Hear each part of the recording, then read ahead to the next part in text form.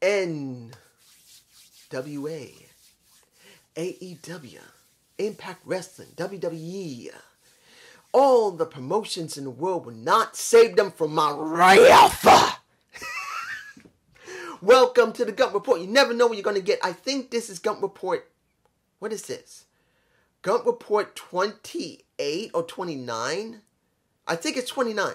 Gump Report 29. You never know what you're going to get. And this had, well, here's the thing. I'm going to see if I can record this one and one more and upload two of them. Possibly.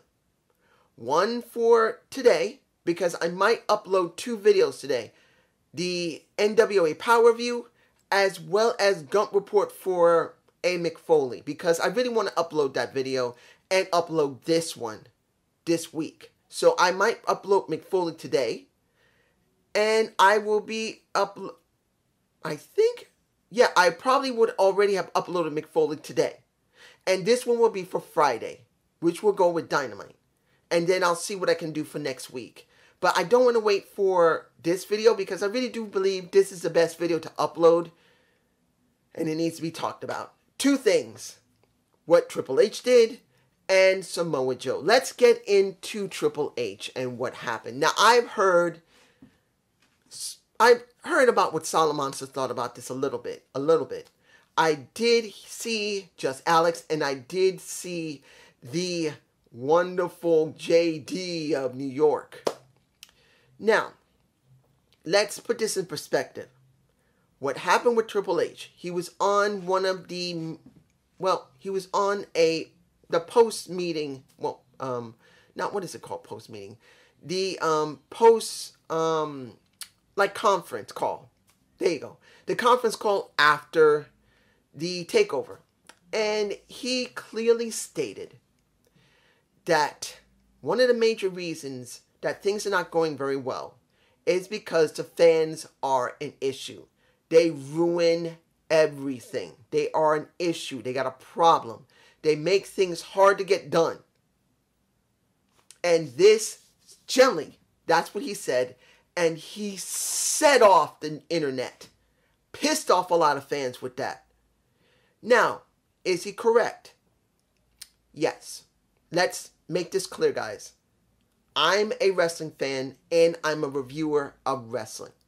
I'm not the greatest reviewer that exists. Even though many of you have been kind enough to say I do a decent job. I'm still learning. Even after 9 years, I'm still learning. Doing this, I never used to do this in my previous videos. Now I've been having more fun doing this. This is the type of stuff that I wish I had done years ago. But I was too afraid to try and express myself more than what I was doing. I was too afraid to be more myself. And to be honest, I don't know who I am totally anyway. But these are the types of things that wrestling reviewers do. They bring out their personality while they review their stuff. But here's the thing. Us true fans of pro wrestling, no matter what style you care about, either hardcore, either high-flying, either spot fest, either storytelling, or promos, or just the gimmick stuff of what, like, maybe people just love what Alexa Bliss is doing. I don't agree with it, but I understand people like it. There's always something for everyone. That is what Vince McMahon did get right at one point. He made sure his show had various stuff in it. Not everything worked, but having a huge amount of stuff that if it's focused works well, that is what true wrestling is. Pro wrestling is to be like vaudeville. It gives you a huge amount of stuff in a short amount of time. And we went from people who loved that type of storytelling, that type of spectacle, to what we see today.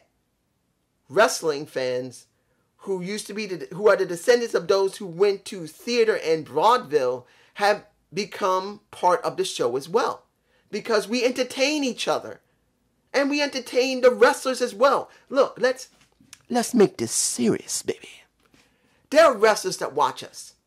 You can't tell me that JD from New York or Just Alex or the Slag Daddy or Solomonster is not being watched by wrestlers or promoters or anyone who's in the wrestling business. They're watching us as much as we're watching them. That's the truth. But did Triple H tell the truth about pro wrestlers? Well, pro wrestling fans. Yes, to a certain extent. We ask a lot out of pro wrestling because of what they gave us years ago.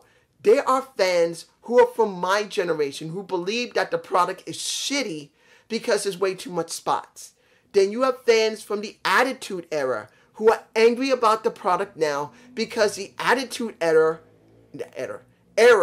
was very edgy, was not like the Golden Age, that went beyond the Golden Age, who broke down walls, who made kayfabe bye-bye in a sense. There's still some that still follow it, but they broke down the wall and make it more varied. And there's wrestling fans like myself who like the Golden Age, who like the Attitude Era, and who also likes what's going on in between that time up until about, 2012, where wrestling had evolved again to become more realistic. Because, let's be honest, the Golden Age, they didn't have a lot of high spots all the time. Yes, there were wrestlers doing it, like the British Bulldogs, like the Rock and Roll Express, like the Rockers, which eventually morphed into Shawn Michaels, HBK. Then you got what's going on with the Attitude Era, with The Rock, with Stone Cold Steve Austin, with, at one point, yes, the one who will not be named, and Eddie Guerrero, and you could say a lot about Kurt Angle, the way he was, being so badly drugged up, but he devoted his heart to the business. Yes, he did. Kurt Hennig did. People who were in those in-between moments where the Golden Age and the Attitude Era was, who went on with that, and the ones like AJ Styles, Samoa Joe, CM Punk, those type of people. Shamrock also was still wrestling. Bobby Lashley was still wrestling. People who added more to this. The I forgot. The Amazing Red. Lance. You know what? You could say a lot about Lance Storm, but he contributed a lot to the business. He helped the business come along. Look, Taya Valkyrie wouldn't be who she is without Lance Storm. A lot of wrestlers wouldn't be without Lance Storm. He came up in the early 90s to the late 90s to the early 2000s. He proved how good he was. And I believe it was the late 90s to the early 2000s he started wrestling. I do believe he started like 98, 99 or 2000. I don't remember when Lance Storm. But you could see all of that. And I'm that type of person, yes. I still believe that great storytelling is from the Golden Age, the 80s, 70s, and maybe some of the early 90s. I also believe in cutting edge stuff, like when it comes to the Attitude Era, taking good parts out of that. And also the 2000s, which did have Ruthless Aggression. Then you have Impact Wrestling at the time, TNA and ROH and MLW, who also managed to build people up and get them ready as well. All of that I love, as long as you put them in the right context. Wrestling fans have been adamant, real fans, who don't just once in a while watch the product. They go and see the product religiously. They save their money and spend tons of money on merchandise, going to the arenas, going to the pay-per-views, no matter what promotion it was, willing to flip out for the pay-per-views online, or at the time doing cable and pay-per-view, or on demand. Those are the fans that Triple H insulted. Casual fans these days don't really care that much about, I don't want to be cruel, but let's be honest here about the casual fans. You got the wrestling fans, the true fans. I am a true fan. I am not a hardcore fan. That's this. I am a true fan. These are the ones that truly care about the business. But the hardcore fans are the ones up here who know absolutely everything. These are the ones that are most loudest out of the shit that you see. I am here. These are casual fans. The fans that will watch anything. Because you know why? They grew up in the era of, well, there's something on TV, I'll watch it. If it interests me for a little while, fine. It'll distract me until I do something else. Those are the casual fans. But those are also the casual fans that can be converted into true fans or hardcore fans. And that's something, I'm sure that's something not many people are going to say, but that's the truth. You got the casual fans who are people who've heard about wrestling. And once they see it, they stay either in one of three categories. They stay where they are. Roughly speaking, they'll stay where they are. Like, I've seen it. Yeah, I've heard about it. I've seen it. I can take it or leave it. That is a casual fan. And then a casual fan can become a true fan of wrestling, which is like myself. I don't know everything. I'm somewhat knowledgeable. Particularly, I'm an old-ass man. But I am a true fan of pro wrestling. I love it. I believe in the wrestling. I do believe that sometimes kayfabe is important, sometimes it's not. You can have best parts of all the different eras of Golden Age, of the Attitude Era, of the Ruthless Aggression, and the TNA, ROH, MLW, and anything in between era which adds realism and athleticism to it. I believe you can add bits of each one and make a show great. That is a true fan. And then you have the hardcore fan where they could go to this, where they will eat, sleep, and believe in wrestling, and they will be either one or two things. One, wrestling reviewers who are really adamant, who understand everything about, like a Dave Meltzer, or they transition into wrestling themselves. That's what it comes down to. And that is the one that truly got insulted by Triple H. Because look, you got wrestling fans from the time of Triple H, Paul Levesque. He was like this as a kid, then he became a fan. He loved it so much he became a true fan, and then he went to hardcore mode where he eventually decided to become a wrestler himself. He did not understand what the fuck he said. Now, me personally, I'm not angry because he's not 100% lying. But you got to understand the context of what he did. Not just how much he pissed you off and what he said. He made it very clear. Fans don't understand what they're doing. They spoil everything. They always ask for too much. Well, no shit, Sherlock. You worked in the era that people is using the yardstick for. Here. This is the era you came from, the Attitude Era, you bitch. And then you're in the era that's way down here. And people want it to be more near here.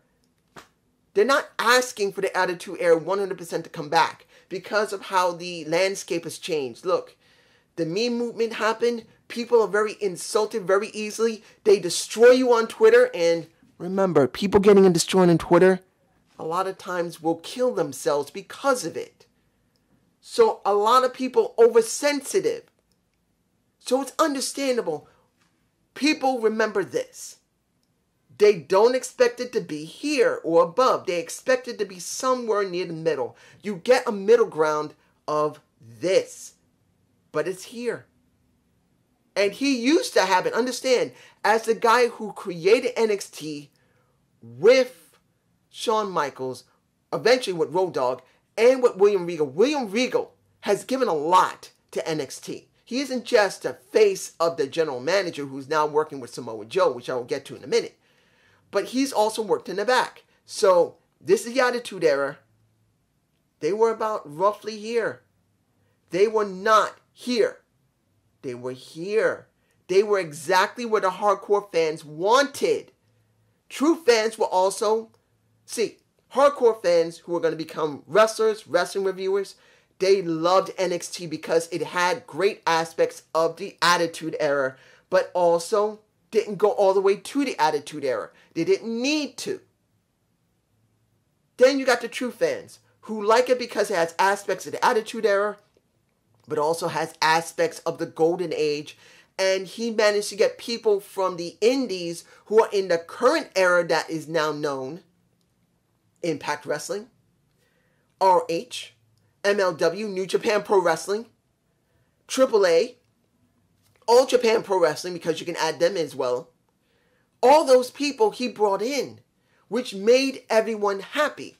But now the product is not there, And now he's insulted the people who could become like him, or who could be like a Dave Meltzer, who would talk about what he did during the Attitude Era. So that makes it stupid. Now, I'm not mad at him. Sorry for the noise. If you hear a bird, I can't stop that. But is that stupid? He made a serious mistake. Not because he admitted what the fans are like, but because as a guy himself who created the era that they're reflecting the product by, he didn't want to acknowledge it. Remember what we're talking about here, guys.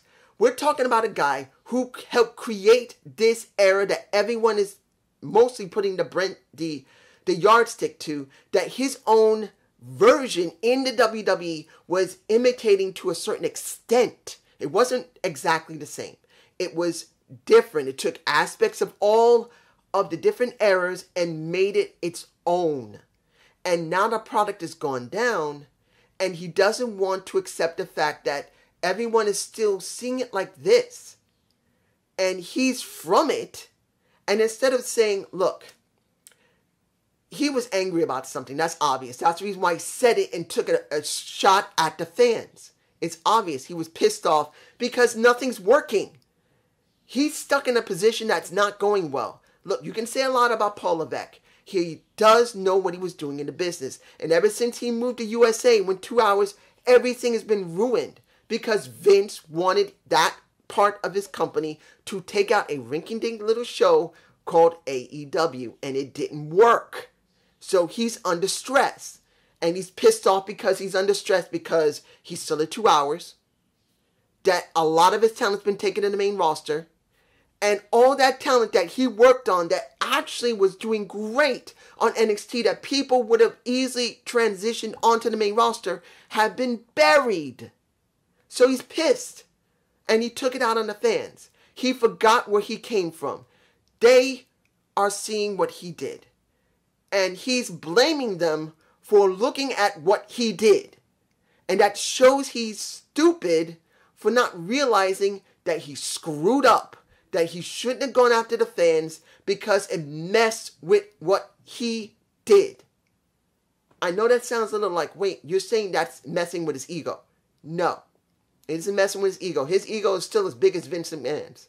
That's the truth. His ego can be and probably near Vince McMahon's ego. It probably is. But here's the thing, guys. When it comes down to it, what he did, as far as I'm concerned, is simple. He screwed himself up. Not because the fans will stop watching NXT. It's because the fans will still watch it, but they'll be quiet. Look at how the show has been. The fans are frustrated with what's already been going on because of the pandemic. They're still being forced to wear masks. They're allowed to be near one another, but they're still being forced to wear masks. And this, worse, they're coming to the arenas, wanting to see something new, and I still think Vince still has a influence on the show, which now the fans are staying silent. The fans are silent. The fans are almost silent. Very rarely they show any interest. It's not because they're wearing masks. It's because the product is boring. And he thought, well, the fans that don't like it, just go the fuck away. Wrong. The fans that still like it will do one thing. They'll stay silent, which makes the show look worse. So I've heard just Alex as well as for JD saying hopefully things will be better if they move to Sale University. Nope. It won't get better. They think going to a new venue is going to make it better. They're hoping it'll go better. I don't see it getting better because of two things. One, Vince possibly still having some influence on the creative, or maybe Paul himself trying to get on to good graces with Vince is toning it down from what it should be to make him happy, to show that he's trying to do something. And two, by saying that boneheaded comment, that boneheaded comment will now destroy NXT. Because the people will still come. No matter if they stay at that place they're at now or going over to Sale University. It doesn't make a difference. They'll go, and if they don't like what they see, they're not going to boo it like they normally do, like they used to, or they may just have an attitude. No, they'll go silent. That will kill the product worse than people trying to hijack it like they did with Daniel Bryan. But that's just me. Now, let's talk about Samoa Joe. We need to do this. Samoa Joe got fired to get Adnan Virk and save more money. Adnan Virk didn't work. Now they got a new guy named Smith. He's in there now. And he looks like he might work. But here's the thing, guys. A lot of people are angry. Even me was angry at first, thinking that this is wrong. This is bullshit. Why did he go back? It's stupid. Well, here's the thing, guys. We don't know if Joe can wrestle. This is going to be the question for the next month or 2 or 3 or 5.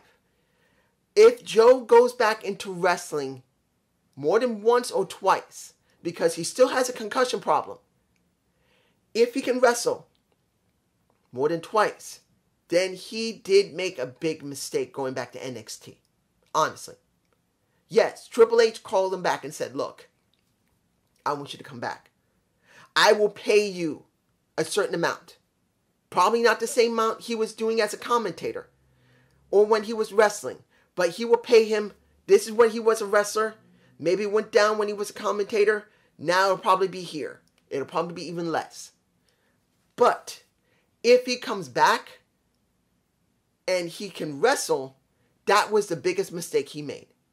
Now, if he comes back and he cannot wrestle more than just once or twice, and he stays either an enforcer or I think he'll transfer over to commentation. I believe he'll go into the commentator team. They're going to call up, possibly, I don't think they will, but maybe they'll call up a great... I know a lot of people don't really say much about Bray Wyatt, but I do believe that he's worked well enough that he could go on to SmackDown. He could be on SmackDown. He could.